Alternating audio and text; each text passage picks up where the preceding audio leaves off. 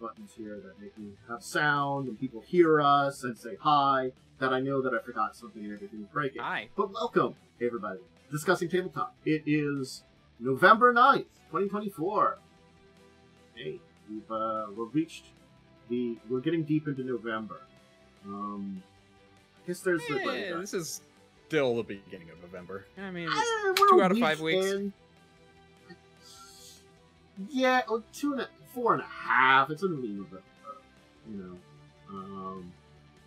I mean, like, I haven't cemented my plans for PAX Unplugged at all yet, and that's only a month away, so I really have to, like, sit down and figure out what I'm doing for that. I only might go one day for the entire thing. I've decided not to go. I was actually planning on going, by the way. I was actually planning on going at the beginning of the year. But, you know, between breaking a tooth and moving, yeah, money and time are gone. You see, that's, I think, understandable. It's been a kind of, I feel like, I can't call it a crazy year. There's been a lot of stuff that's happened this year that I feel like there was a lot of discussion about more people coming and seeing more people, but I think it's just the numbers aren't there as much as it was before. So I just have to kind of figure it out. At this point, I'll probably go down a day. Anybody that I know that I'm going to kind of hang out with, and figure out, check out what's kind of there on a general basis, see some things, you know, get a good idea of some of the big products and stuff like that. Do my best to do a little bit of the job I kind of go there for, but I think I've always talked about it in the past. You know, I would like, as much as it's not bad to go there for that, that's, you know, I'm only going down there and going, I'm taking time to travel there and all that stuff. It's a stress. Yeah, it's a lot. It'd be more for me because I'd have to fly, but... I mean, like, it's the thing of, like, if I had a lot more people there that could help with, and, you know, or, like, was staying in the area rather than, you know, yes, it's much cheaper to go, you know, buy train in, but it's definitely...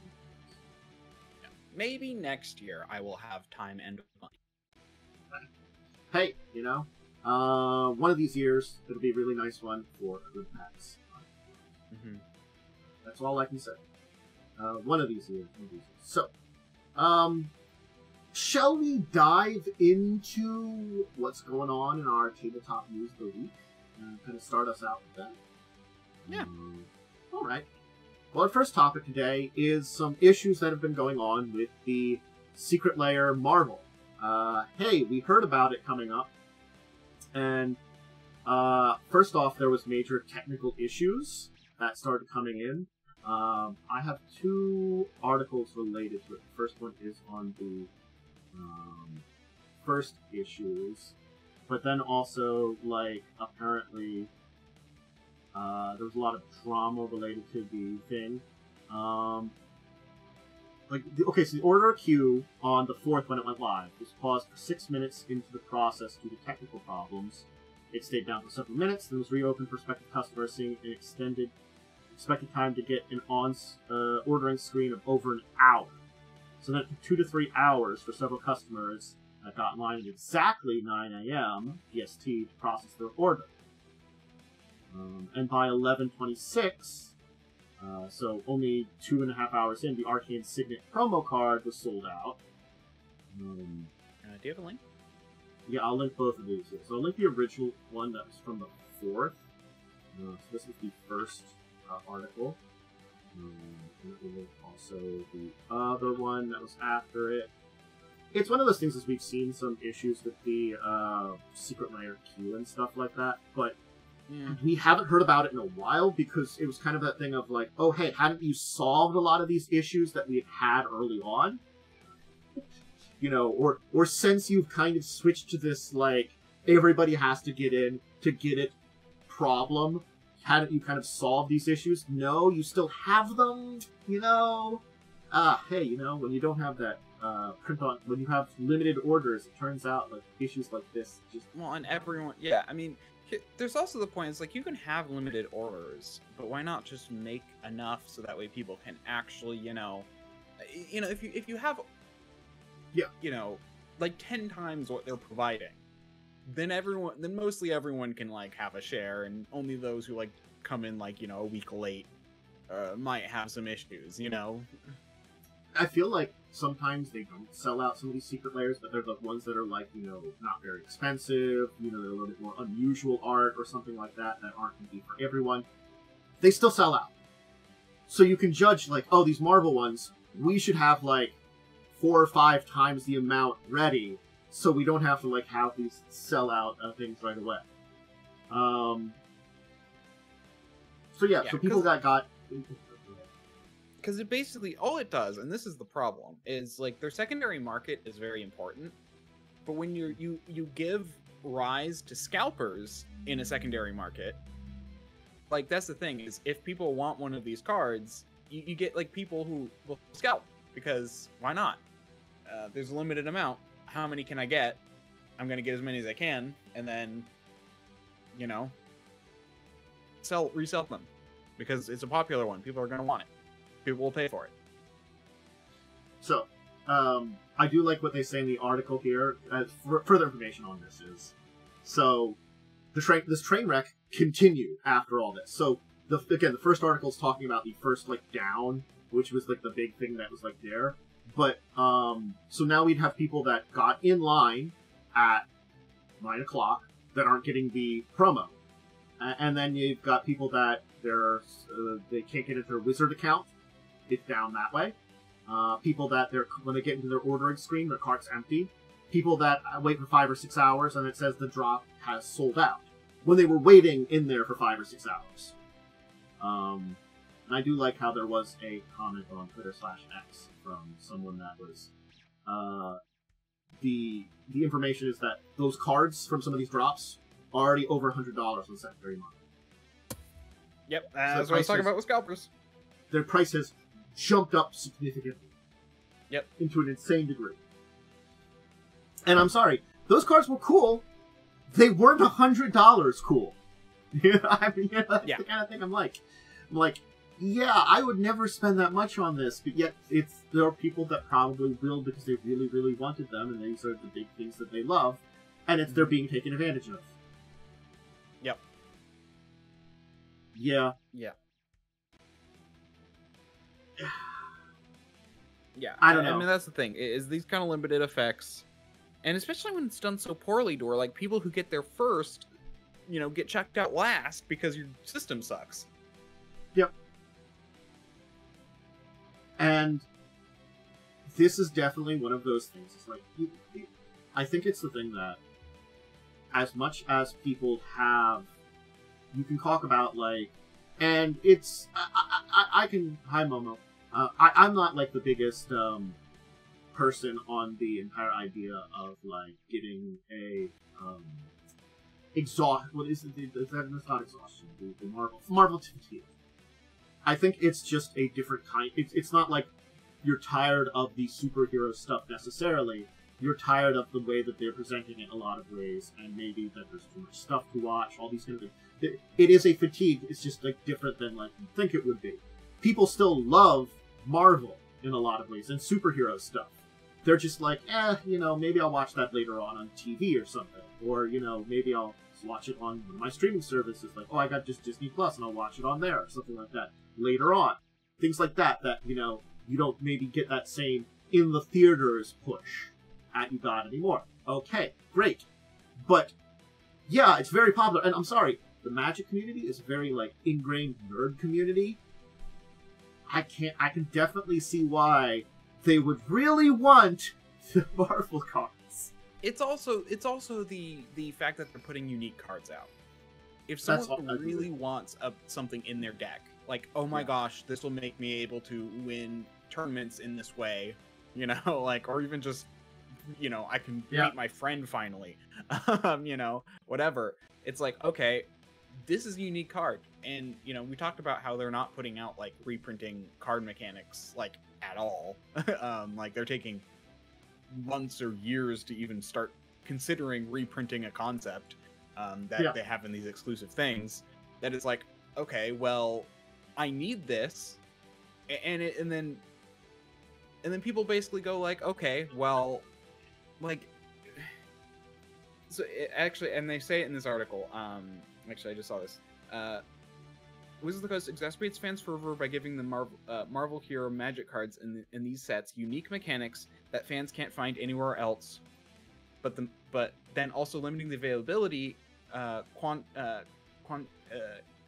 available quantity of these game pieces to enhance FOMO. And I feel like there is a difference between enhancing FOMO and tormenting your fan base. You know, and they've overgone their line there. You know, I mean, I don't FOMO think just you means should.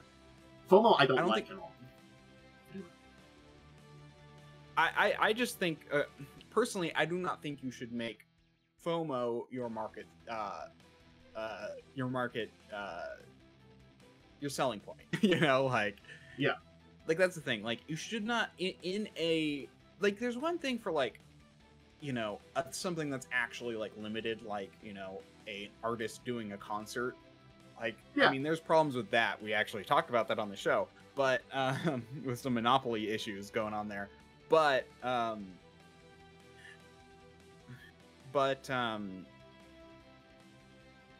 turn down the volume. I'm speech jamming myself a bit. I listened to this thing on playback. Yeah. Anyway, where was I? But yeah, like, there's actual things with actually limited availability. Like, an artist can only do so many shows, you know, if they're like performing. But this is literally how many pieces of cardboard you print. Exclusivity is not necessarily a bad thing, and exclusivity can create FOMO. It's just that you artificially creating that exclusivity and that FOMO can result in a lot of problems, and honestly speaking, just is more of a headache for your fan base and makes it, honestly, be very unhappy with you. And having an unhappy fan base doesn't help the health of your game. I mean, let's be real. If one, because I don't know what card it was, but I feel like one of these cards is probably good. Probably a pretty good card. There was a few in there that I saw that I think could be good for certain types of decks. I don't think any of them were like the be-all, end-all game breaker. But there were definitely some that were like, oh, that would be a very good piece in this deck in this format. Or this deck in this format. And because they're legal in all formats now, it means that it's opened up the door for that a lot more. Yeah, and so if you, like, do anything, like, if you're someone who you need this card, it's like, it's basically kind of this point where if you need this card for your deck to work the way you want it to, and then suddenly you can't get it without spending hundreds of dollars, you know, it's like you're literally just alienating your, like, lower end players, basically being like, sorry, but unless you're willing to pay $100 on the secondary market, not even to us, for this card, then you can't play this game. Is basically what they're doing. It's one of the reasons that they started doing those premium Modern sets, was to make Modern more viable to more people, because Modern was a very expensive format. There was, like, certain cards in there that were just exorbitantly priced that made Modern decks. They have now technically reduced those prices and made Modern much more accessible. It's still a more expensive format. I'm not going to deny that. But it is less expensive than it was. Similarly speaking, like, you know, it's the reprints make formats more acceptable. Here's another thing. Oh no. So Sony made enough PS Pros to basically kill scalping, that Wizards can't print more cardboard to stop their rampant issues. That is actually really true, that the scalpers lost money on the PS5 Pros. Either because they're not selling them enough, or honestly they had enough supply. Well, but the thing is there's always limited supply for consoles when they first come out, because they can only make them so fast. And, like, a lot of people do try and get ahead of that by buying them up and reselling them. But, so if they actually did a good job making production fast enough to where they couldn't scalp. And the thing is, because of something like PS5 Pro, and in this case, I would call it, like, it's a reprint. But it's a reprint of something that people have had a possibility of getting.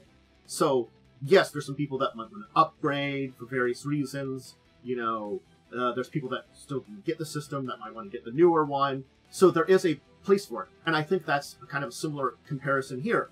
These are reprints that, yeah, people could have had gotten in the past, but you want it to be accessible still because it's removing the fact that, you know, maybe you had problems with supply, it was limited. It's a mess. It's a mess.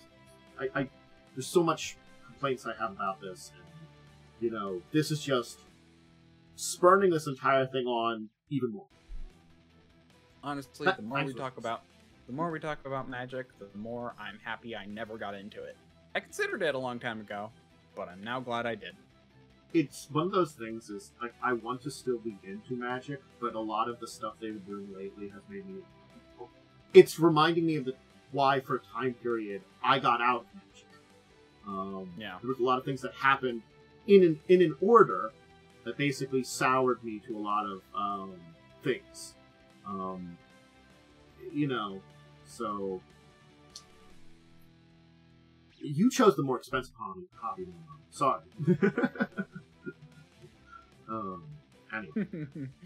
Yeah. We should continue on. Just keep in mind it's a mess over there, and, you know, try to get your secret layers as you can if you want them. Or and if you want any of these cards, they're like $200 on the secondary market. And that's where you can get them now. They're not worth that. Sorry, they're not worth that.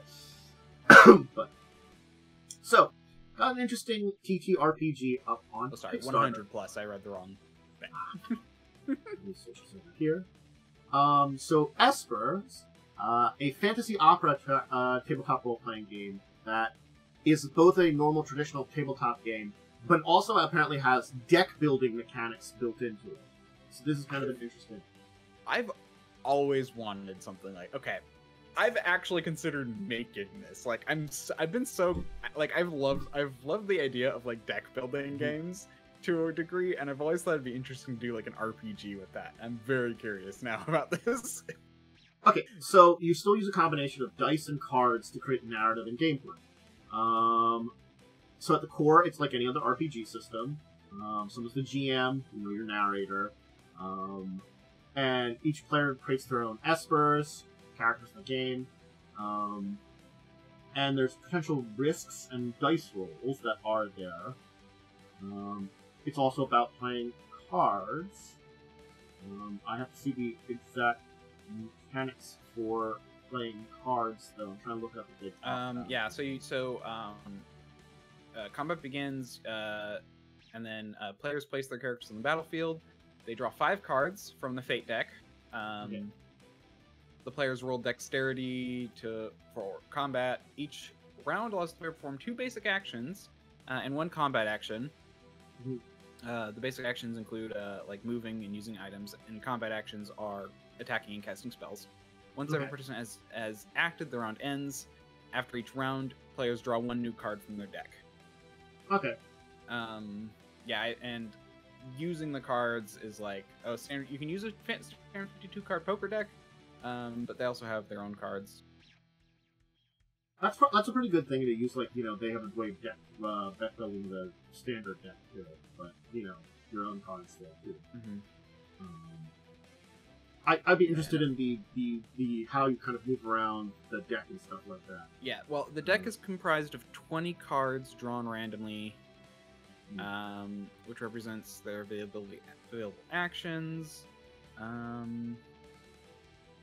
I assume basically your character, your build, your items, and stuff like that. Maybe Interesting. Okay, spades are dodge, clubs are attack, diamonds are magic, and hearts are skills. Okay. You do the free quick start. Yeah. So, like, it's kind of neat. And then their number... Okay, so they basically... Okay, so it is just the standard card deck, but they just have their own, like, special one. Got it. Because it's still 1 through 4. So, yeah, I assume you, like, have... It's unclear if you... I mean, I assume it's random. Yeah, so you pick 20 random cards when you start. And then... from there you can go on. From there you can build stuff. Well, no, like each combat you get 20 random cards, and that's your deck. The numbers mean things. The numbers, the bonus you add to the die roll for the action. Okay, so you roll. So it's kind of like D&D. Okay, so it sounds like it's kind of like D&D where you roll. Then, like, let's say you attack, you roll the dice. If you hit, you play a card, and you can like add that to it. I don't know what comes first. Playing. Let's see, adding cards. Players can earn powerful new cards as rewards for completing quests.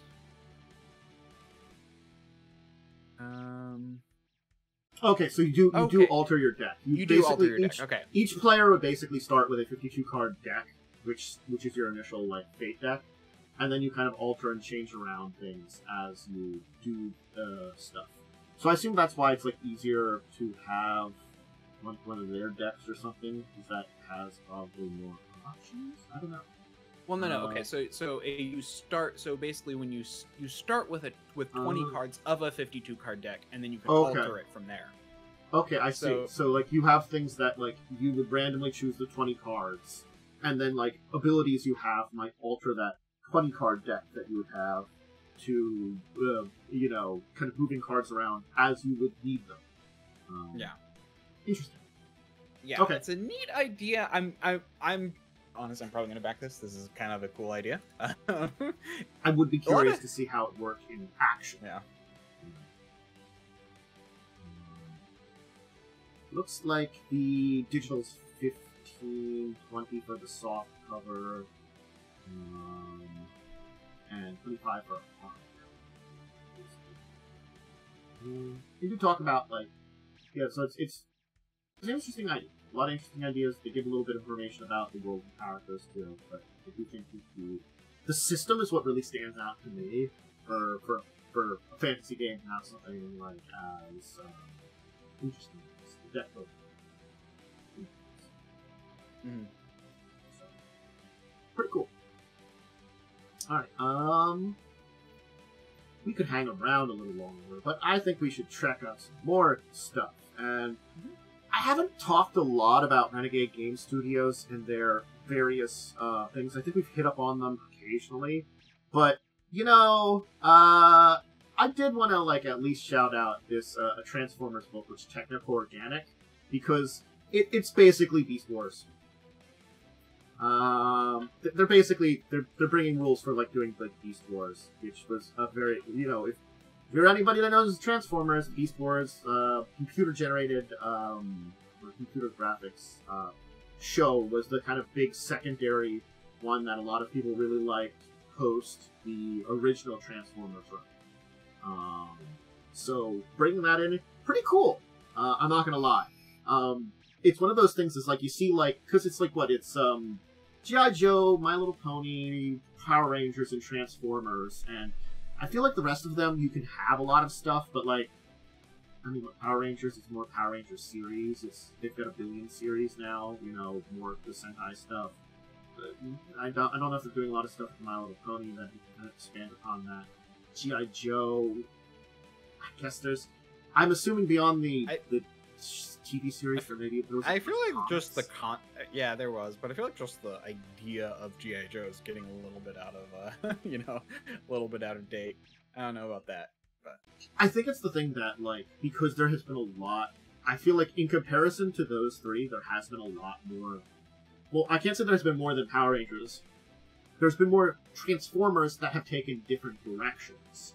Power Rangers is still Power Rangers kind of thing, Yes, the stories are different, but a lot of them are very similar, in a lot of ways. So it's they transform into suits, fight some things, giant monster, get a big robot, fight it. That repeats basically in all the series, I'm pretty sure. Yeah. I think it's just because I don't know. I think there's just with G.I. Joe, part of me is like, is that still a thing? Because I feel like there's a little bit about the I don't know. So the idea of this is you could keep something very Gen 1 and be Dinobots, or you could do Beast Wars and do Maximals with rules from this. So I think it's pretty cool. Again, is it? It's pre-order right now, but nonetheless, seeing that this was, I think that's a really cool thing for them to add in to increase it. Yeah. It's cool direction for the Transformers. Yeah, Transformers had more storylines and more directions. G.I. Joe was just still an advertisement for toys. Yeah. That's what I was thinking. Yeah, we're just like, is that really like, yeah, like who is that a thing? Get it, but it's like, do people actually? Because like I remember G.I. Joe, but I also don't remember G.I. Joe. You know, it's like I remember it existed, but I don't remember it. Was it early '90s? Maybe repeats of G.I. Joe episodes on his USA Network. I remember that. I think it was USA. It was like one of those weird, like, cable channel networks was still showing it back in the early 90s and stuff like that. In the mid-90s.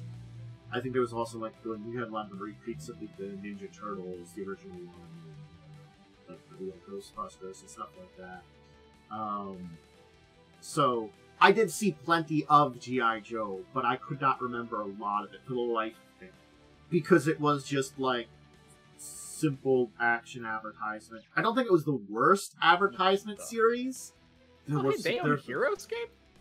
Sorry, that was a... Is that still a thing? Sorry, I can't answer that one. I own, like, 90%, or, like, no, not that much. Like, 80% of the HeroScape stuff. But honestly, I didn't know it. Yeah, this must be pre-order. Oh, are they bringing it back? Is that what's happening? Sorry, I just got off. I just saw that they had HeroScape at the top, and I'm like, I'd love that. I haven't heard a lot about it, but they could have brought it back. It's been back, I think. Yeah. Wow. Jeez, I miss this so much. I love playing HeroScape. Anyway, I'm gonna have to look into this. Renegade's done some good things to put some interesting directions. Because basically, someone owned it. I don't remember who. Then Wizards bought it, killed it, and I haven't heard much from it since. Yep. Look. It's always interesting to see where Wizards has had their hand, because they really have had their hand in a lot of surprising stuff sometimes. Like, yeah, that was actually like one of the first things I heard about. What's interesting though is it doesn't seem like they sell any of the older stuff, so they may actually just be like, they may have gotten the license in, but not for making new stuff, but not their old stuff. What was it? I got back to my old like history of CCGs, talking about like early CCGs and stuff like that. And the video I just did, it was interesting to know that Steve Jackson Games made a CCG back in the early days. Yeah, Steve Jackson confessed that during those early days, Wizards gave them a loan to do that. Huh. Yeah. That's like part of like the entire history. It's like, yeah, Wizards gave us some money to help, put together our CCG back in the early days. It's like, that's interesting. Yeah, it was kind of interesting because they actually so many things. Yeah, it was actually HeroScape was actually interesting. Like the plot of it was basically, it was very much League of Legends, where it's like, oh, people and things taken from across the universes, drawn together to solve like battles for gods, basically. The idea was like you were in Valhalla solving problems for like solving a problem. I forget like all the details. They had like a lot of lore and stuff. Like whoever originally made it was like put a lot of lore into it. It was kind of neat. To the point of where like one character had like 3 different versions depending on like where in the plot line he was. Anyway, sorry. This is just a nostalgia trip for me. I love HeroScape. I need to go and get my box of HeroScape. It's acceptable. We have distractions a lot. I just saw the label at the top and my brain like exploded. So we can talk briefly about Powder and Brimstone. Now this is the old Kickstarter for it, which is having its delivery kind of stuff soon. But we found out that the official release beyond the Kickstarter release is going to be done by Free League Publishing. So they are going to be putting it out on March 18th, 2020. It must be 2025? My information has a typo because it says March 18th, 2024. Will hit retail in it, so I'm pretty sure it's supposed to be 2025. But you know, if there's a typo there in my information, yeah. So this is a thing that some people did that was compatible with Mork Board. We talked about the Board series of games last week when we talked about the Mork Org Office version of it. Yep. But it's basically trying to survive a desperate situation and trying to make a profit. And it's basically, you know, gunplay and witchcraft kind of adventure. That's a fun combo. Yeah. We may or may not have talked about this when it originally was up on Kickstarter. I can't tell you for sure.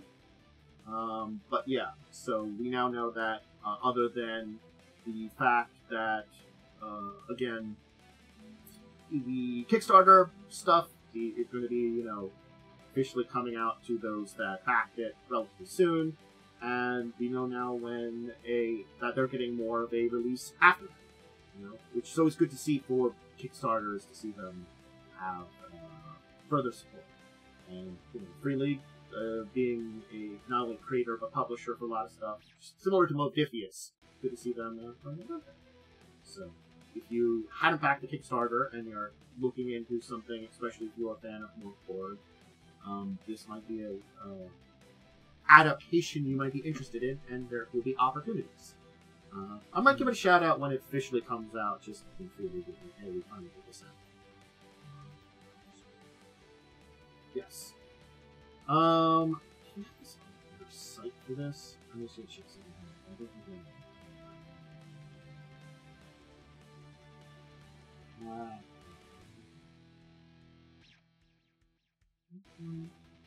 No.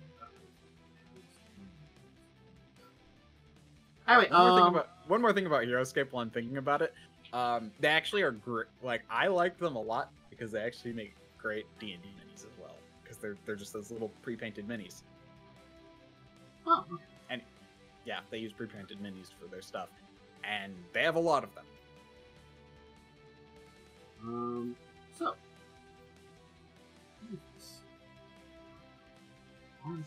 Okay. Well, I'll link to Catalyst here. We got some news from Catalyst Games, which is so weird because it's so hard for me to ever find goddamn news from Catalyst Games.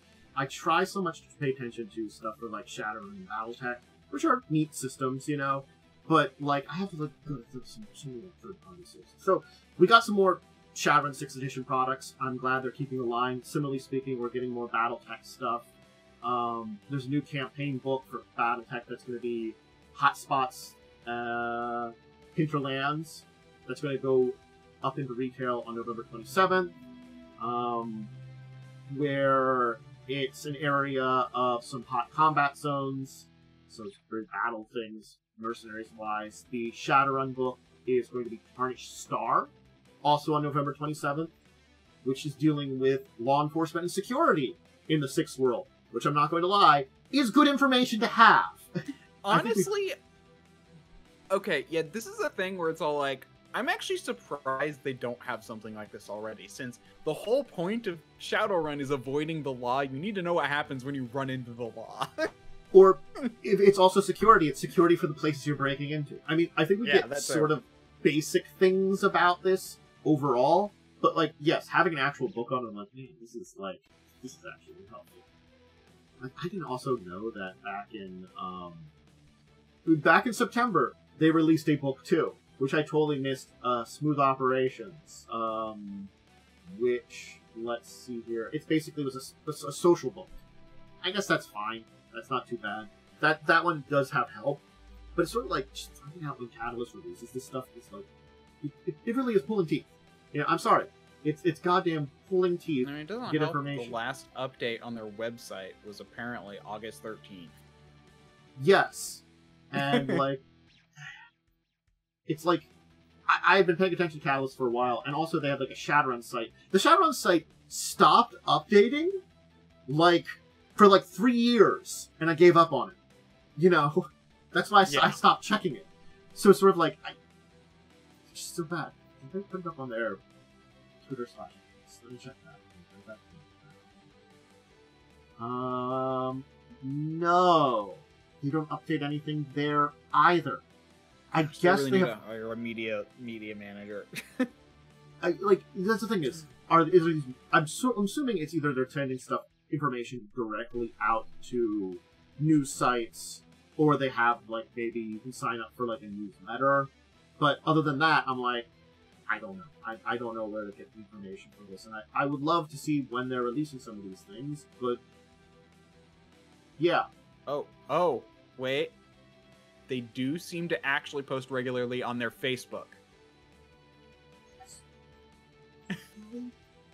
Yeah.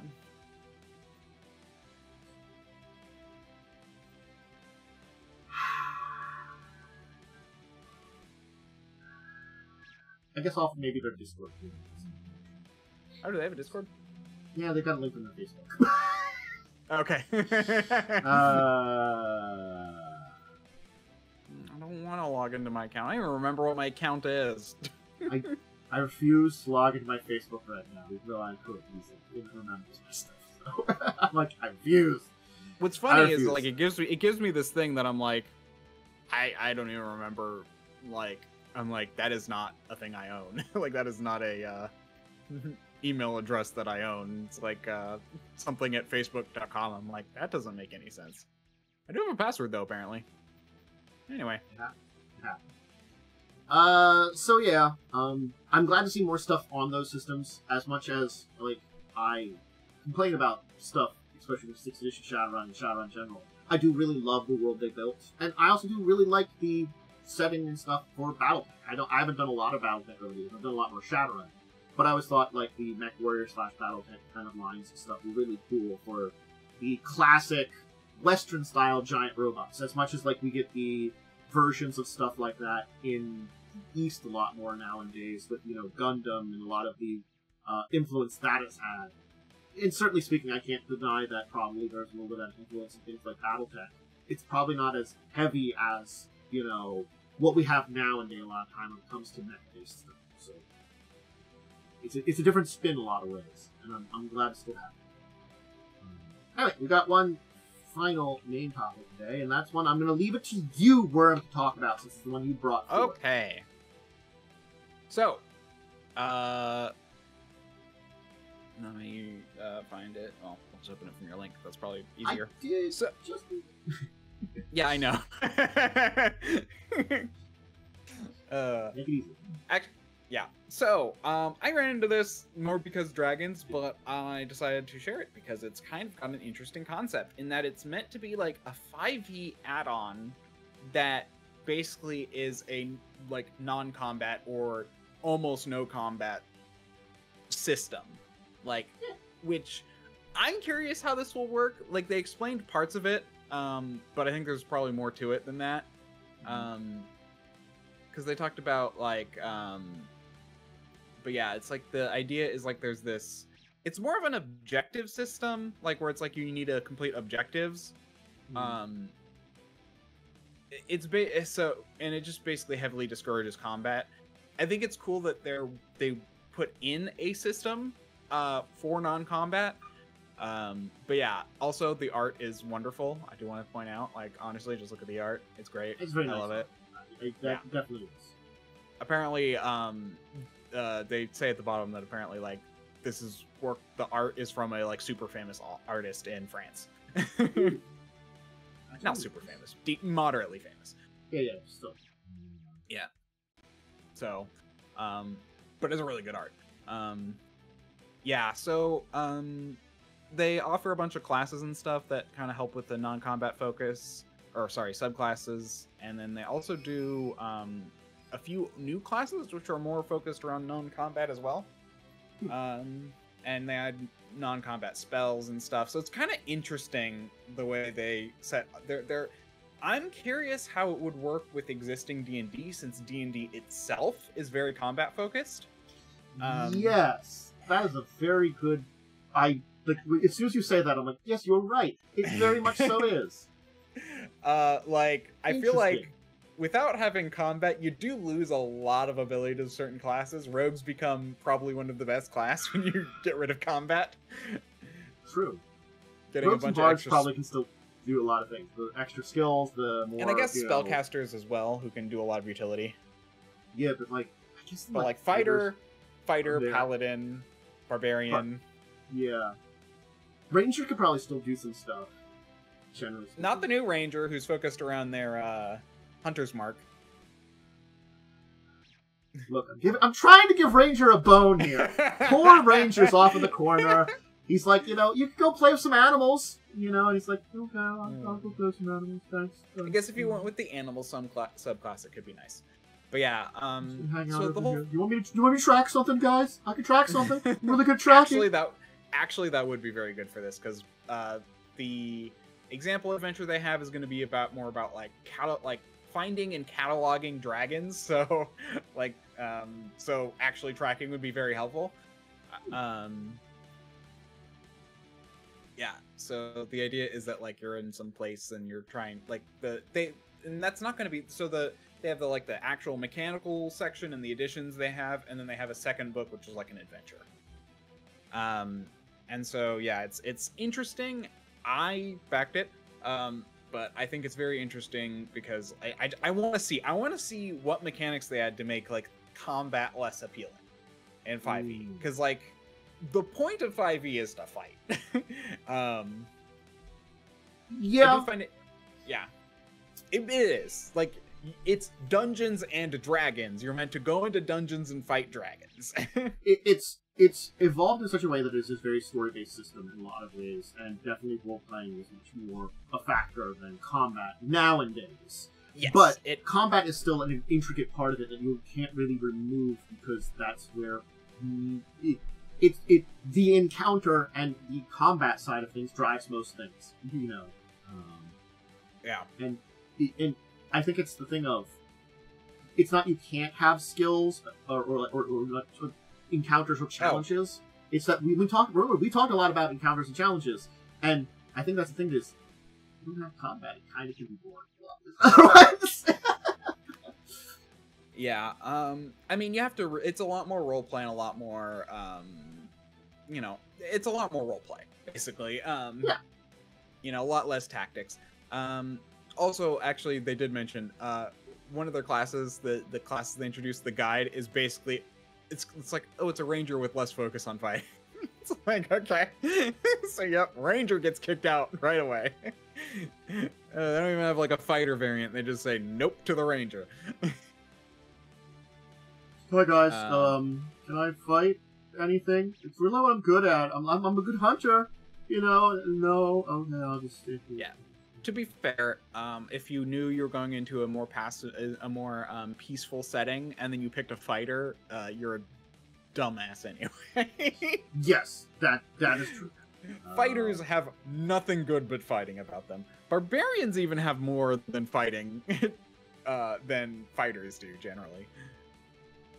Yeah, I think they get a couple of abilities that are kind of like outside that fighting purview. So. Mm-hmm. Depending on the class. Yeah. Yeah, so I just found the concept interesting. It has dragons and it's got an interesting mechanical concept, so I'm backing it. That's actually, by the way, the things I look for the most is in like a new RPG is interesting take on a mechanic that's either not addressed or not well brought out. I'm sorry, Momo's comment is actually so true. Really, his favorite enemy just is racism class ability. Ranger got canceled for having racism as his class feature. That's good. I mean, I guess that really is what favorite enemy is. Oh my! Especially since if you pick humanoid, you have to pick a specific subset like orc. Yep. Mm-hmm. Wow. That's good. Alright, cool. Anything else to add in though today for our amazing little Kickstarter review progressions today? I mean, another thing I can think of. I mean, the whole thing, part of the peaceful thing is around a system called locks and keys, where it's like you have to discover what the locks are, and then you have to figure out what the keys, and then you have to figure out how to basically it's basically a more plot progression system where it's all like, oh,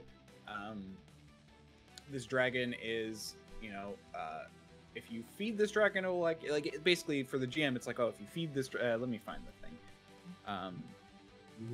If it acts kindly towards people to feed it, food, you know, basically,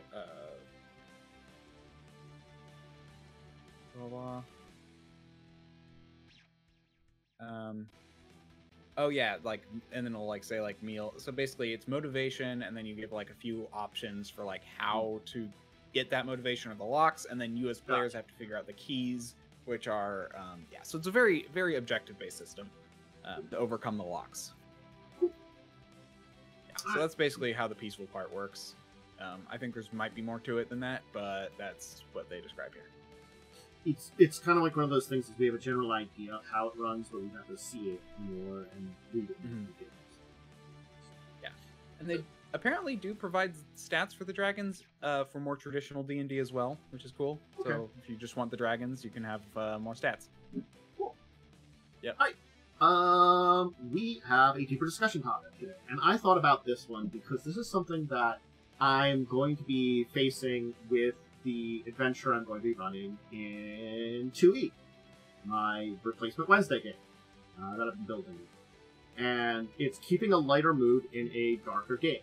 What I mean is that a story with very darker overtones. I don't mean like darker setting, I mean like, you know, which you can do darker setting too. But if you're doing a horror setting, keeping the mood lighter without, you know, ruining it and kind of things like that. And I think that's a challenge that we all have as people that run in storytelling. I hate to point out too much experiences. Do you want to pop in, Momo, for this part here, or you just want to like, you know, leave it? Let me know. So, I think it's the Hello. Okay. Hi. There it is. Hello. Being a lighter mood and darker games is our theme. Yeah. Hi. I play this thing called Warhammer, which is exactly that. That's fair. You know, that's a good. Yeah, that's true. It's a grim, dark universe, and you know, keeping up One a of little the bit of light. depending on what you're running, I will use grimdark because truly nothing gets more bleak than a grimdark universe. Because that's the whole point, really. Mm-hmm. Yeah. The best kind of grimdark, which I'm going to use 40K as an example, is where it's so horrifically bleak, you look at it and are just like, man, that is kind of stupid. And it makes it a little bit funnier.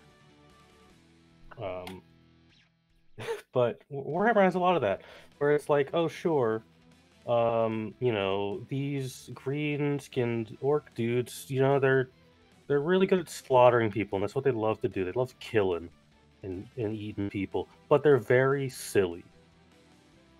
And they're just like football hooligans.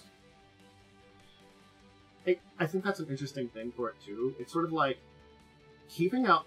So like I can talk a little bit about the setting I'm going to go to. One of my favorite orc memes, by the way, is the like orcs would be very good at the stock market. They would, because they really would. They would influence the outcome into what they are. It's more just that they like what they believe. They understand just how belief alters the system. Just like a little side tangent. Orcs are my favorite thing in Warhammer because they do have this whole, if enough of them believe in something, it just happens. There are cases where the Imperium will find orc vehicles and open up the like engine, and it's just a rock that says room on it. So what were you gonna say, Tantus?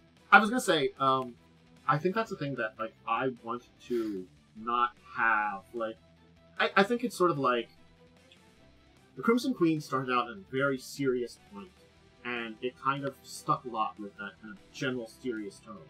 And I don't necessarily want to get rid of that because the setting for the next game that I'm planning on running, the first one is that is going to generally be very serious, but it doesn't have that first overtone.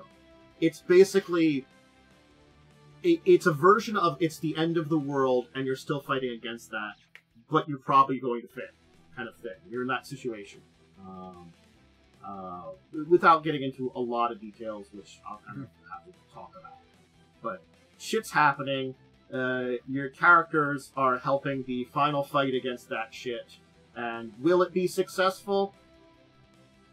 Like, 1 in a billion chance, but at least you're trying. Hey, good for you. So, it's interesting because then it's like, where do you keep up in... Like, as you talked about, orcs are very good levity for the grimdark of Warhammer. Orcs are probably the most extreme example of, hey, this setting's really dark, but here's these funny little silly guys. Yeah. There are more subtle things. If you just look, if one of the main factions is the Sisters of Battle, people know them.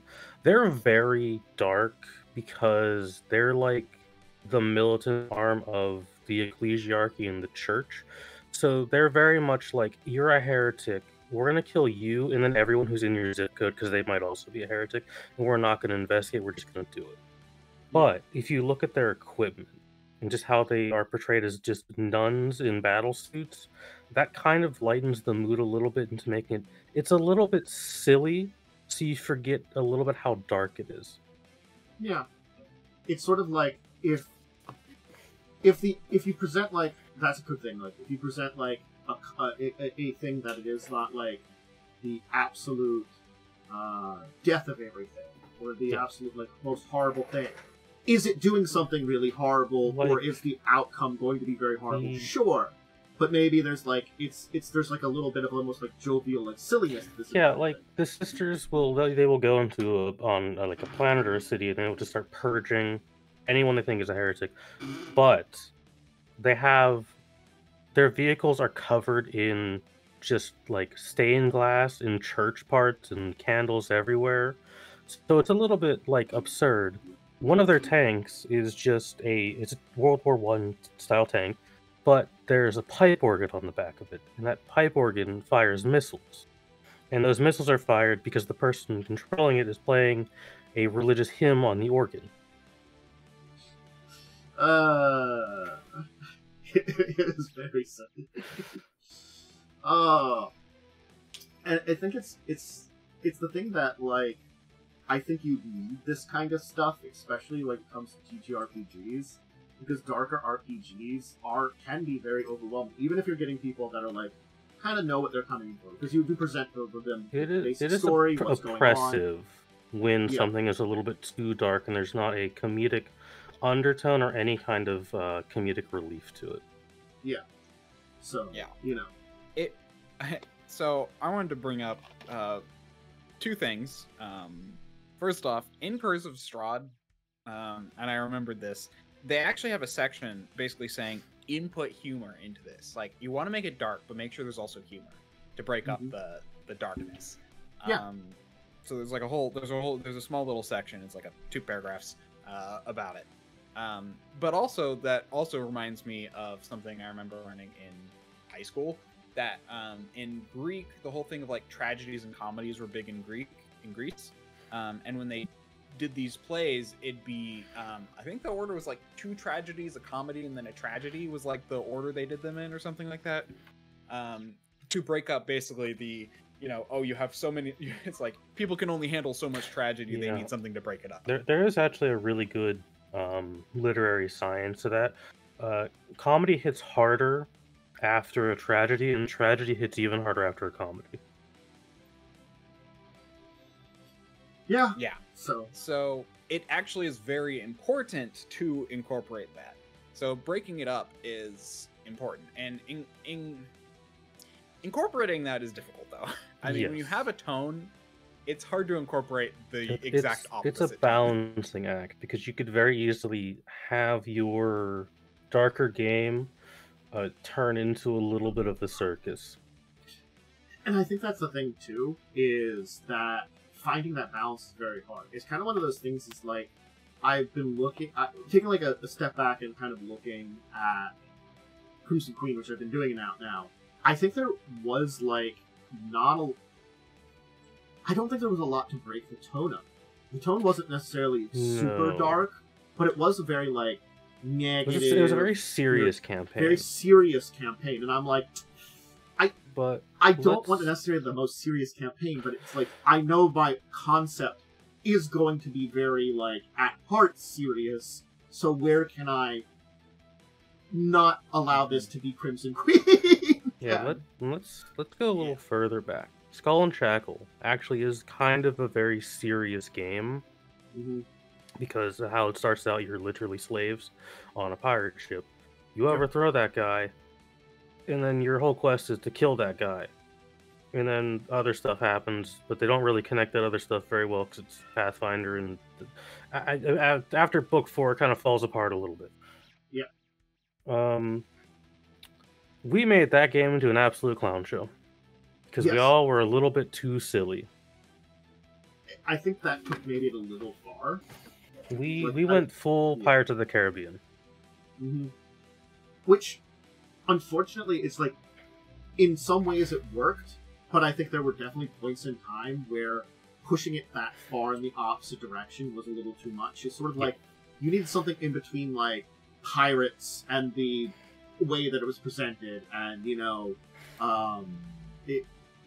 maybe even went farther than Pirates, because I feel like Pirates has some points in time where it can be kind of serious, like especially the early ones. Problem with Pirates as a concept and genre is the absolute horrific nature of them has been entirely erased in media. Yeah.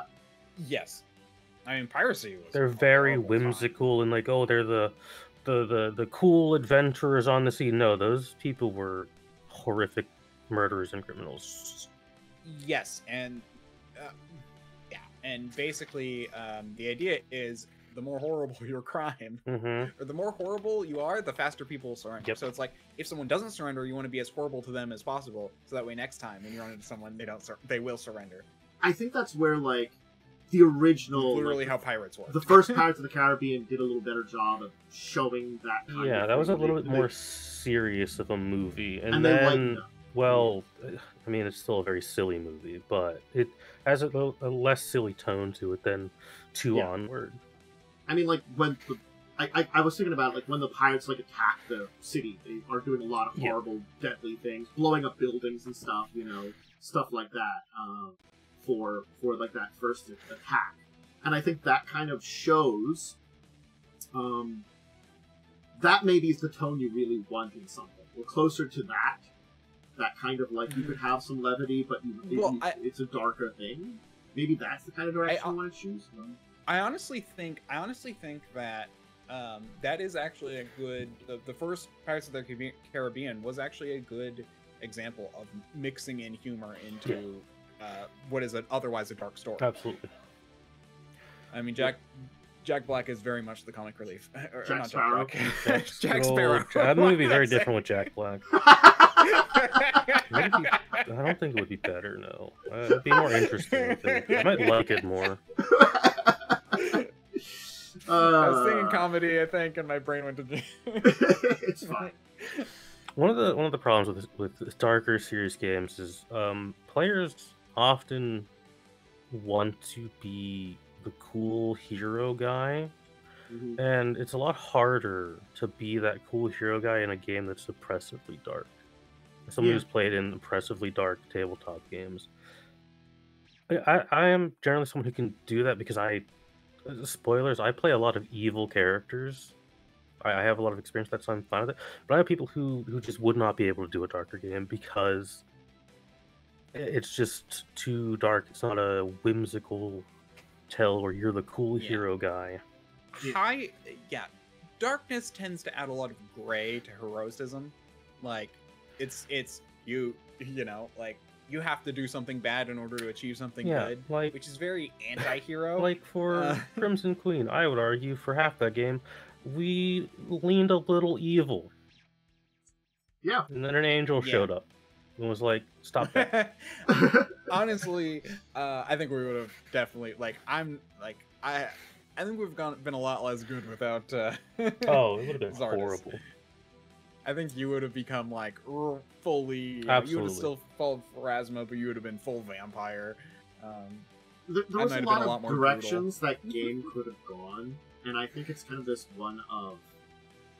It was, unfortunately, I think just some issues with the Curse of the Crimson Throne that Adventure Path has problems that I did not detect at the beginning. I think that's the problem with these very long adventure paths sometimes, is you can kind of look through, get some summaries, get some ideas, but until you kind of dissect some of these chapters, it kind of can be hard to pick up on some subtleties in the way things change and the direction that it goes in. There were things that were curveballs for me when I kind of had an idea. I knew Scarwell was going to be big dungeon, but how it was presented, like, I didn't dive into it very heavily until I got to it, and it's like, what the fuck is this? You know, or like, the end is like... Scarwell was a lot. You know, I kind of had some ideas for the end, but then, like, you kind of look at it and you're like, oh, this is how this works. This is really weird. It's like... I say it all the time. These adventure paths fall apart around book 5. Yeah, well, I can see that. Mm-hmm. I mean, apparently just Pathfinder 1 yes, itself it really falls apart after after level 13. It really, the balance just stops existing. Yeah, it becomes much harder to balance those higher levels. Turns take forever.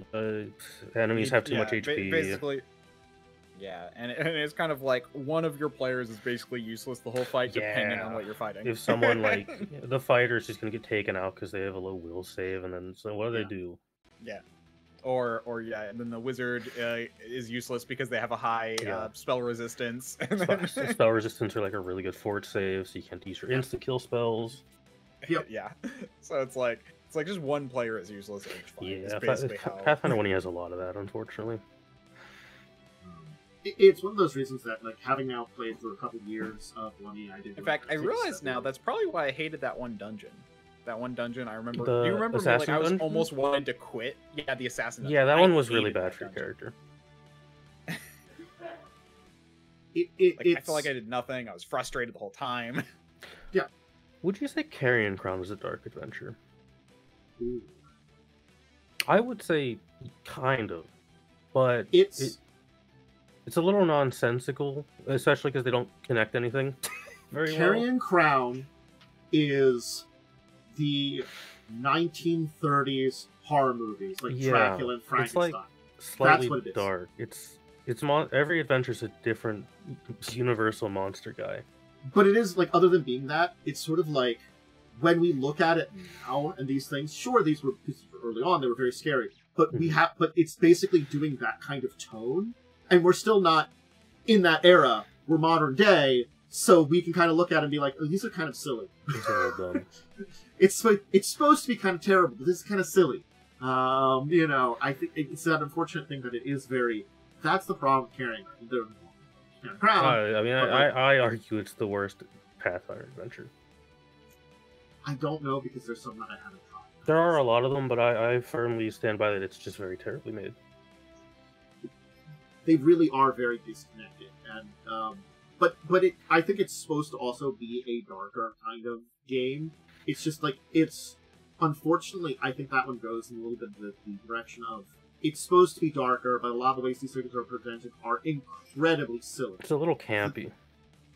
This is the later movies in the Pirates of the Caribbean series, where it still should theoretically have that darker tone, but they've kind of mellowed out a lot of very silly things. I think that's kind of where we put Carrying Crown. Also, I will say, you can absolutely run a darker game and not put any lightness in it, and like your players will just fill that in. Yeah, you can rely on your players for that too. Players will absolutely do various silly things if they want to, and that's fine. And they should be encouraged to be silly. Yeah, and that's, I think, a big part is that if you want to include some comic relief, allow your players to create a really dumb idea and then make it work. And then make it, like, the weirdest thing. Like, make it work, but make it work in a way that shouldn't work. Yeah. And that's usually a good way to add comedy in. I think that's the thing, is it should be not just you trying to add in the levity. You should present situations that allow your players to add levity or have levity in the situation. It's sort of like, yes, it doesn't have to necessarily be an incredibly silly thing you're presenting. Just give a circumstance and letting your letting your players run with it, people will do stupid, silly stuff very Absolutely. often. Yeah. They default to that. When I was in Curse of... For example, the Curse of Strahd, when I ran up and bluffed the guy with a 2 bluff and then he rolled a 1. When I was a player in a Curse of Strahd game that was very by the book, not much comedy, we had a bard at the start of the game. That bard didn't live very long because that bard did a spell and made it sound like Strahd with the big fat fart, and he was promptly executed for it. But it was very funny. I mean, it's sort of like time and place for some of these things like that. But yeah, too. I mean, I have a lot of issues with Curse of Strahd, but that's just my personal experience with it. Yeah. Yeah, I mean... Sorry, am I still jittery? I think you're fine. It's a little better, but I'm seeing a little bit of it still. It's Discord, because I'm fine on my end. Yeah. So it's Discord. It's probably just dumb. Discord today. Yeah. It's fine. It's probably just. Yeah. No. It's just. Go ahead. Oh no, I'll let you go first. It's having that trying for the it's the fine balance in a lot of things, and I think this applies not only to you as a GM or someone running a game. I think this is something that you can say to players too, is if you want to add in a little bit of that levity and do some interesting things, that is fine. If you want your character to just be like, a little bit eccentric in certain ways, people have eccentricities to them. But remember, keep it as like a person would be. You could be like boisterous and overconfident. It's just like, that's your character. Just, keep it within what human, what reality would say for being a boisterous, overconfident person. Everybody, even if they're boisterous and overconfident, isn't an idiot and doesn't do something really stupid. You might do some stupid things, but when you're confronted with something that you're like, yeah, no. People do say that, Also, in a darker game, it can also be a little too light, and you really need to do something to remind players it's a darker game. Yeah. Mm-hmm. And I think that's a big part of character creation, to be like, hey, this is a darker game. Yeah. Don't make a character. Don't make Bozo the Clown. Yeah, Bozo the Clown. Bingo the Goblin. Oh. Don't make him. Yeah. Yeah. To be fair, though, having like a semi-serious character who can often be the comedy release isn't bad, as long as not every player is that. There's one character I'm good at, and I'm very good at playing the straight man. Tanthus, if you know, you know. Tanthus gets it. It doesn't stop. It doesn't stop. No, I'm just. It really didn't help for that one like three-session game. There's certain games that are just like that. It's been there, and it's been good to have you as the person to bounce off of them. But they're just. When I do play a silly character, though, I do play it very silly, like Gib the Kobold. The detective kobold who was married to crime fighting, and he just kept acquiring various hats through those like 4 sessions. I really I have a few personality types I really like to play, but I usually try to do something new. I mean, like in Joe's game, I'm currently playing the really naive character who's also very like passionate about things. He's very naive, but also very passionate. Because of the group I tend to play with, I often fall into the category of, well, I guess I have to be the party's parent today. And that didn't really happen that much in terms of including which I'm thankful for, because people mostly made rational decisions. Yes, thankfully, I actually am happy about that, because I can sometimes fall into that one too. So I know through Skull and Shackles, when I played my gunslinger, I really had to talk people out of some really poor decision making. Oh my! I was 100% the parent in the Records of Evil game. Oh my god! Yes, you were the parent for the longest time. Just because I'm sorry. They did stuff, but we needed someone who silly. Records of Evil should have been. It didn't need to be like necessarily the most serious game because it wasn't supposed to be. It was a weird concept to begin with. It was time traveling evil cult. That was the concept. But you were still a horrible evil cult. So two people were not evil. Is what I got the gist of. Yes. Yes, I was actually evil, and then the other two were like chaotic neutral. Yes. One was chaotic neutral, and the other I think was lawful neutral. I just recall... Because they're supposed to be a lawful evil cult, I think I don't remember because I don't remember a lot about being in that game aside from how it ended because I have a terrible memory in my decrepit old age of 30. You showed up and basically helped them. I showed up, did some stuff, and was like, I just think I remember it was Jinx's character was like, man, that's a little too evil. Yeah. Also, I do want to say, I found it funny because, like, you said, like, oh, the game I'm going to run next. I know you're going to run an adventure, not an adventure path, but an adventure.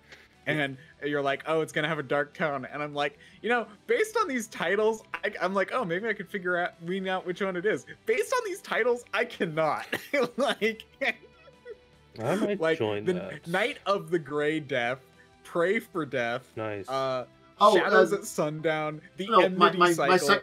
The second edition I'm going to run is not based on an adventure. Oh, okay. Yeah. So this was some of the adventures are very silly. I basically had. I took an old world setting that I have had. Part of a world setting. I think I know this setting. Yes. I'll just say it now. This is a prequel to the Adventure of Madness in the Land kind of world setting. Oh, so this is set in the world beforehand. It's an enemy army has not only destroyed 9 other of the 10 kingdoms on your continent during the last one, but it has cursed them with horrible magic so that they're nearly inhospitable to anybody to ever come back to them. So, hey, I've read that book. You're Warhammer, basically, baby. Yeah, you're at the edge. You're at the edge of it. There's an army bearing down on you. When will they show up? I think that's how they ended Warhammer Fantasy originally. Yeah. Except with rat people. Yeah. It's not impossible to survive everything, but your characters are basically going to be involved with it, not trying to necessarily run away right now and start out with. You wanna help out and save some people or get revenge, depending on your backstory. You have reason. Madness of the Lands is the one where like a town got sucked into another dimension, right? Yes. That's what it was? Yeah, okay. Yeah. I remember that one. I just whether or not you end up in that final location for that kind of thing to happen, I don't know how that's going to end. I don't think we're going to get that far in the adventure. That's not your part about this. Maybe your character would or not. You're dealing with everything that's happening before that. And I thought it was interesting because I had some writings on this setting and kind of taking an adventure here. I thought would be very interesting because by the time you're getting to Madness, the existential threat of the army bearing down on you is gone, and you're just into kind of interesting in wonder and exploration. It's a different kind of tone. But it's like I didn't really establish there's horrible death bearing down on you, and all of a sudden you're like not dealing with that. And it's like, what kind of feeling would that be? What was the world beforehand? I just kind of skipped over that. I made notes about it so people would know stuff about it, but I didn't really dive into it. That's why I think it's interesting to take this stuff I've already had and do something with it. Yep. It just write a few notes. My thought was, because you originally did say that you were probably going to run an adventure rather than an adventure path next. That's what I thought you were going to, but I was thinking about doing that, but I put that kind of on the side burner, so I probably revisit that one too. Well, maybe I'll do that then. I still want to run a 2E game. Actually, that's probably a good idea. I really should just do that and then run it and then actually like make a stream content that's RPGs, which I really want to do again. But yeah, so I'm going to be exploring some interesting things with that. I'm finishing up my I guess player's guide, as I can call it. Just putting my notes together in one spot. Yeah, just the things the I basics. should make, but I'm like often just kind of lazy. Well, it's kind of like it's this interesting thing of like I really have to make notes about like what's going on with the whether or not like which ancestors you could play, which ones where would they be at if you could play them, and most of the ancestors in second edition as of now are pretty fine to use. That's why I was like, where would they be? Unfortunately, most ancestries, your country's been destroyed, most of your people have been slaughtered, and you're probably a refugee at this point in time. Hey, Nice. I think, at least Cool. for me, the group I tend to run with, there have been enough of my games to know I tend to run a little bit of a darker and more difficult game. Yeah. So I don't tend to need to bring like a big player guide. I just give a little lore primer, and that's usually it. Yeah. I think it's also I was gonna say, yeah, my settings tend to be a bit more neutral. I tend not to be like super light or super dark. It tends to be on where you are on my planet. I do think it's sort of like, for me, this also helps because it's just like something that I had put together some writing for, and it's extra notes for that, It's putting together some extra little bits of lore and information that, maybe, years in the future, if I ever want to actually do something or publish something with this, I have got more notes, Hey. So I think it's a good idea to continue. And I'm bringing it back to, I wrote all this stuff originally for Pathfinder as a system, and 2E is at least close enough to that, so hey. I'm not jumping from Pathfinder 1E to 5th edition, which is what I tried to do for Madison Land, which That's usually pretty rough. There's not really a lot of equivalency there. Yeah. Yeah, no. I'm going from finish Madness? No, it died because there was so many issues with it. Rip. It A happens lot of sometimes. Could be a good follow-up to actually run it Again, right.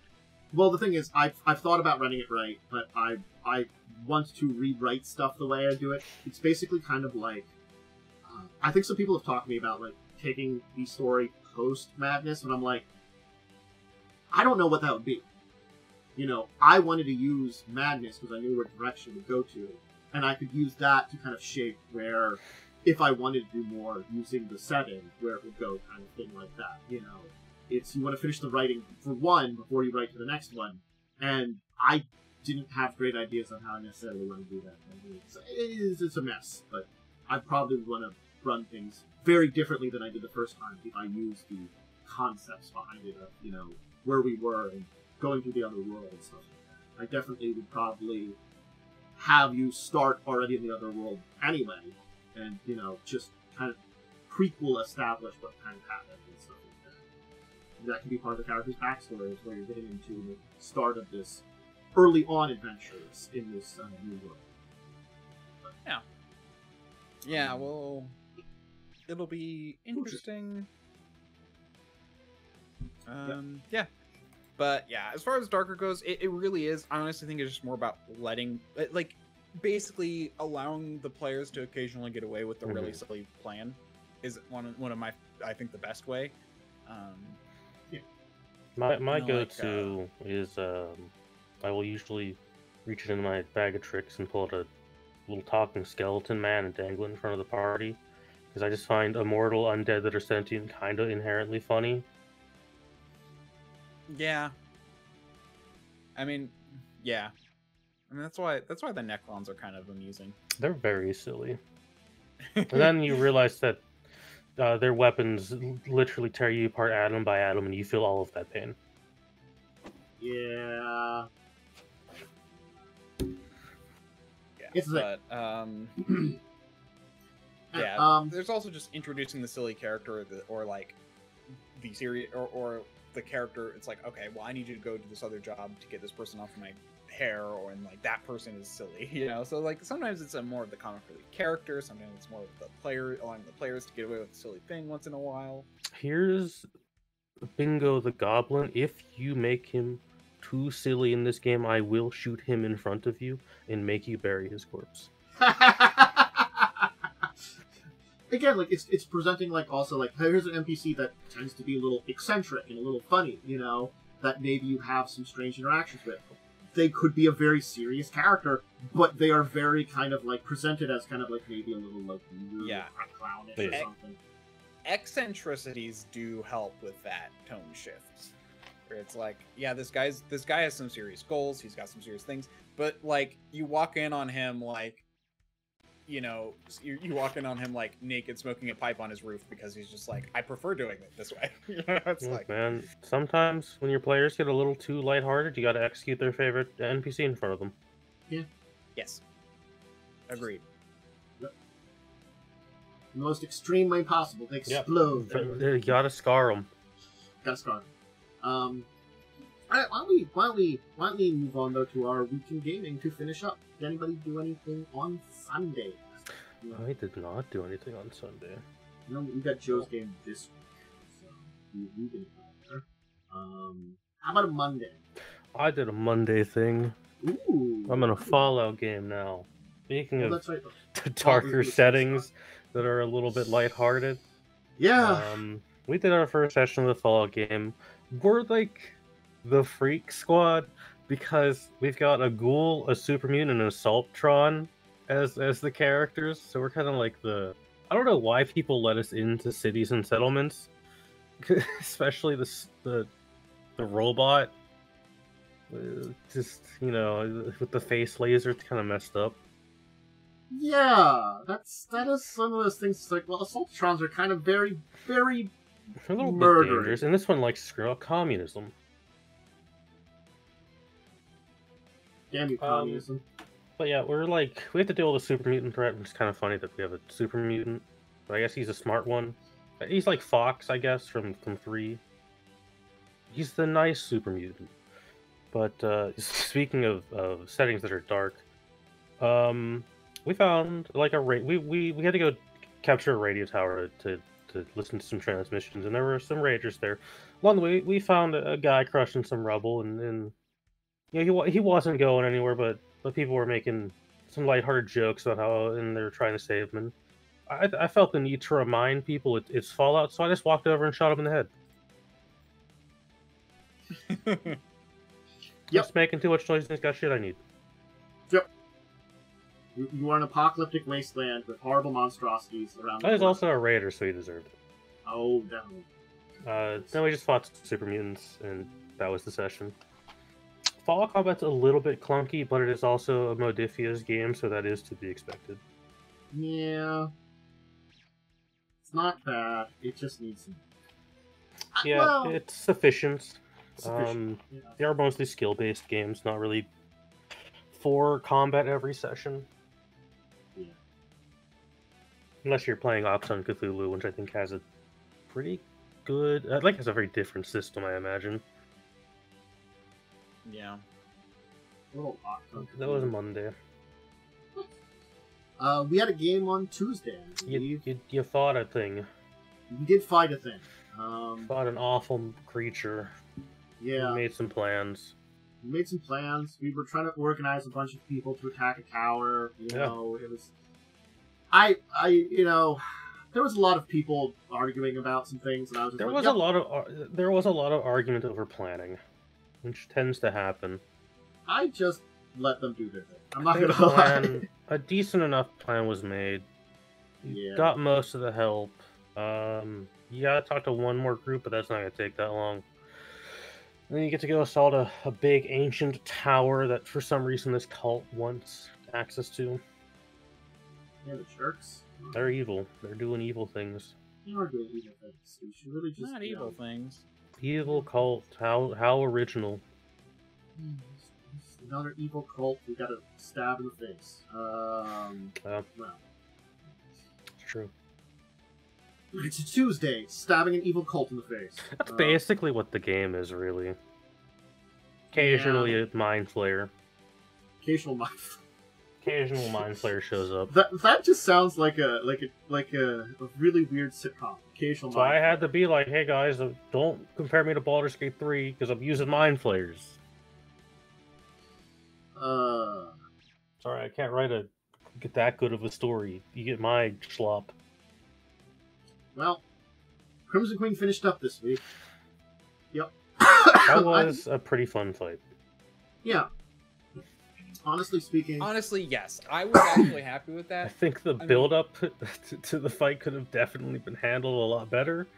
But, like, again, it's the last book in a Paizo adventure, so I don't expect much. it's like the first part isn't bad. It's like you fight the dragon, you get some information. There technically was a possible another encounter I could have done, but it kind of was stupid and out there. I skipped out on apparently like there was a side, like another little side thing of a genie disguises as like a hero of the people and convince a lot of people to riot. And Why? Well, is there a reason given, or is it just there? I didn't dive into it as much. I think there was a stupid reason. I mean, but like, I'm gonna be real. There's a lot of that last book has a lot of stupid reasons in it.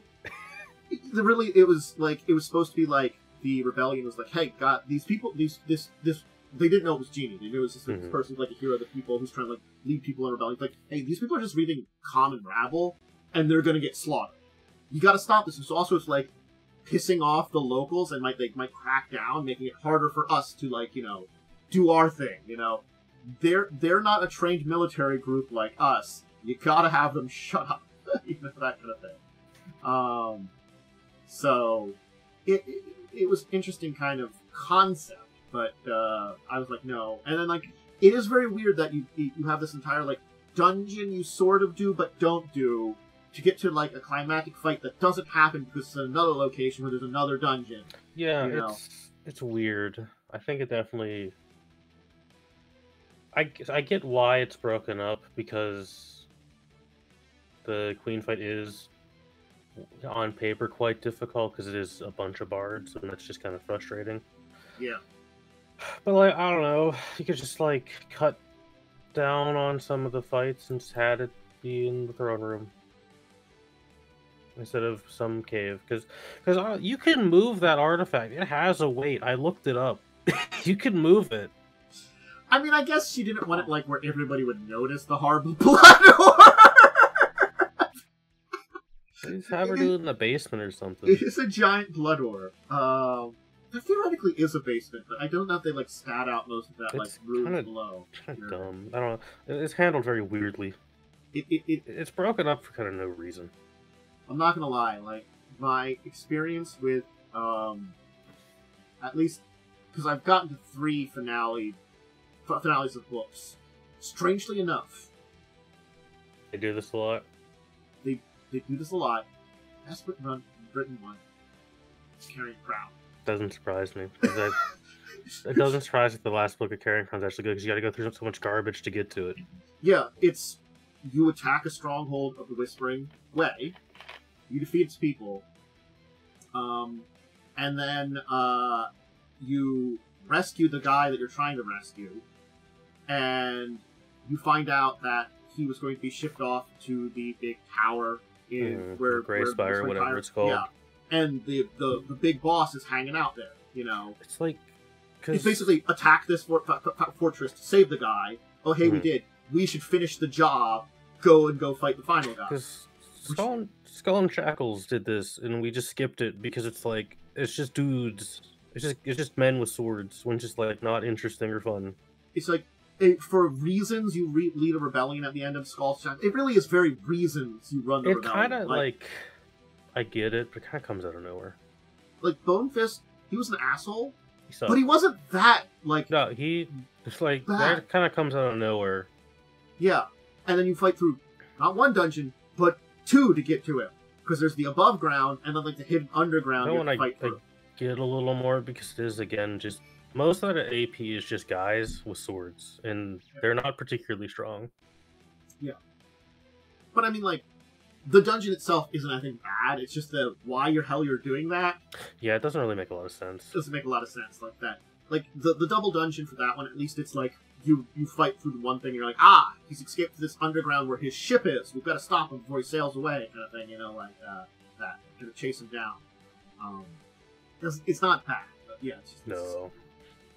I think Crimson Queen had a bunch of issues. It definitely feels like early. I think it's more. Second Scarwell, it was more enjoyable than most of Skull and Shackle, because Skull and Shackle had a lot of really annoying stuff in it for like the entire campaign. Yeah, I feel like they tried for a lot more weird mechanics.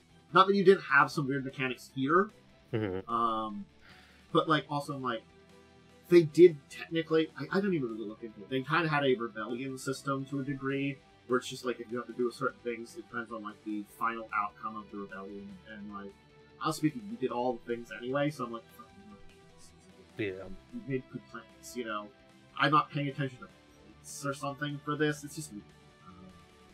Yeah. So I think one more. Can we do anything on a Thursday? Go ahead. I was just about to comment. It's like that is one thing I've learned about Pathfinder. It's like they like to add new Pathfinder Adventure Paths like to add new mechanics when just using a normal mechanic would work. Yeah, they like to have here's this cool meta mechanic, but also we kind of half baked it. Yeah. Yeah. It's like if they. There's a way they could do it to where it's like they have one good mechanic that they use for everything, and it'd probably be fine. Yeah. I don't think it's necessarily a bad idea, but if they actually designed a lot of these a little bit better, I think it would make it okay. You know, it's like sort of like a lot of these, as you said, are half-baked, and if they were at least a little bit better designed, I think I wouldn't mind it as much that they're trying to like add in interesting systems, because there are uses for some of these things in other games and stuff like that. But I feel like they need a little bit more something. Some of them are fine. Some of them are just like, this is a level of complication that's too much. And some of them are just like, it's not fun to engage with because it's like half a mechanic. Yeah. Like, I had to rewrite the brace mechanic for that brace section because it was so, like, not there. Or, like us looking at, like, the fucking mass battle rules. Mass naval battles are really bad. Mass battle's just bad in everything, though. Hell's Rebels has a whole entire, like, days past, you get rebellion actions thing. That's a level too complicated. Anything Thursday or Friday? Thursday, I played with Plastic at a friend's house. We did some Warhammer. Ooh, nice. I don't have my armies anymore. I sold them to afford food. But I did play. He's a big Warhammer. He's a bunch of armies. It was my first time playing an edition of Warhammer that's new. 10th edition's pretty fun. I played Necrons because they're my favorite boys. I love them. They're little skeleton jerks and they're cool. It was just like we did a couple battles. We're a little relaxed on rules, and there were a bunch of us, and we were like doing multiple tables. And you're not supposed to do this. This isn't in the rules. You can't interfere with other people's battles. But like, fuck it, we're all on the same planet. So someone who had like these big missiles, just like, I don't know, I'll just launch them on that table. That's actually fun. I mean, like, if you agree and count for that, I don't mind. We all agree to. I should note, these missile launchers are very, in universe, very stupid. In game, they have an infinite range, which is dumb, by the way. But in universe, if you fire one of these without like permission, you are on the spot executed for treason because they're that devastating. Oh. Okay. All right. Yeah. It was fun. 10th edition's pretty good. I read some of the new codexes. The Custodes Codex, I feel bad for anyone who plays them because, God, they're shit now when they were really good in 8th edition. Sucks back to the Stone Age. Yeah. It's just like, these guys are cool. We're going to nerf them. Yep. Sorry if you like playing them. Get fucked.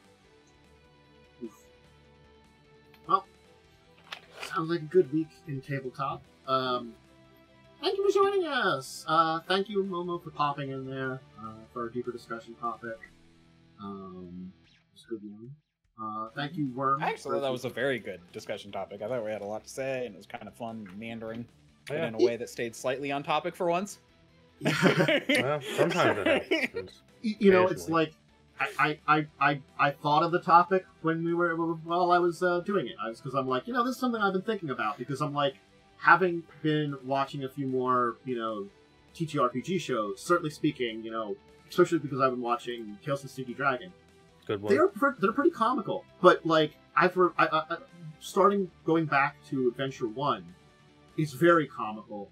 And then thinking about Adventure 2, like their second adventure campaign, that is a pretty dark campaign that they add a lot of levity to. So that's what I was thinking about. I'm like, that's what caught me in mind. I don't think I need that level of levity, but it does make me think of, like, you do need something sometime to catch, like, the level of darkness you can have. Yeah, I listen to a lot of narrative declaration, which tend to do a little more serious Pathfinder games, or they're doing Warhammer now, and it's a good balance because the players are very silly people. They were doing Kingmaker, and there's a bit where you find the iconic barbarian, Lady Unconscious, and one of the players like, she's our competition. What if we just slit her throat right now? And the guy would be like, whoa, hold on, dude, we need allies. They'll do that. I think the DM for that game works for Paizo as well, so that's kind of funny. Alright, we can leave it there today, though. So, yeah, thank you too. Where Momo? Momo, you have anything to shout out? I don't think I have anything to shout out at the moment. I'm not really doing anything. Worm, how about you? Yeah, I'm DiamondWyrm. You can find me at twitch.tv/DiamondWyrm and DiamondWyrm on Twitter, DiamondWyrm on Blue Sky, DiamondWyrm on YouTube, and yeah, I've been streaming a lot, and I actually counted it up, including like this plus like the Wednesday game and everything. I've been like streaming like 16 hours a week. It's a lot for someone who also has a 40-hour week full-time job. Yep. Anyway, but I enjoy it for the most part. There have been a lot more breaks lately because work has been crazy. Oh gosh, I gave a whole rant about like, I don't know what my one of my bosses is thinking, because he's like, I think we should set up a confidentiality policy, and then he presented us with this draconian nightmare that like is, we sell your soul, and I'm like, I talked with my other coworker and we're like, yeah, we're not signing this. I don't think that'll do anything. It's a small company, so we can actually like say no to them without getting fired, but I'd rather quit than sign this thing. It's that bad. Yeah, it's bad enough to where if I signed it, they would technically own all my YouTube and Twitch content. Nice. Wow. That's how bad it is. Yeah. Jesus. Yeah. It's crazy. It actually claims works of authorship while during working hours or not, as I think that's like pretty not okay. Yeah, there's some other It's basically Disney levels of bad. Friends, this is why you always read every contract. Yes, especially if it's especially for things like work and business and stuff. You want to read an employee I read my employee's handbook when I originally did it, and like that was fine. It was very much like but this is like, you are not allowed to say anything about anything you do here for 5 years. And I'm like, this is unnecessary for what we do. Like, I do not know why my one of my bosses was like, presented this thing. And I'm just like, okay, now I have to figure out how to respond to this. So I haven't responded yet. I work in healthcare, so I have to deal with a lot of, I can't say certain things that happen at work. I'm a healthcare cook, and I have a lot of access to certain personal information of residents that cannot be shared. Yeah, and like that kind of stuff makes sense, but it's just like the I own you contract wild. Is weird for a company with like 7 people at it. It's a little weird. Like, I do not know what my boss was thinking. Well, I'll give my shout out and we'll end for today. Dracovin. Checking out my social medias over on Discord, Twitter/X. I got Blue Sky finally up and running. I do have to finish that, but I got it up and running at least. Woo! And then I've got my YouTube. You can check out everything that's tabletop goes up over there. Schedules usually put up on the beginning of the week. Yeah, I think that's about all the things I can shout out. Remember to do all the various things on the YouTube. Keith, various algorithms, wherever you're hanging out. And, yeah. Again, thank you to my two co-hosts for joining me. I think we're all gonna get going. I apparently have to... I've been texted about, like, you know, getting dinner, and I'm apparently picking it up, because I'm the only other person who picks up dinner. Oh, fun. Rip. So, hey, my quest to go out in the world is the beginning. Anyway, bye, everybody! Bye.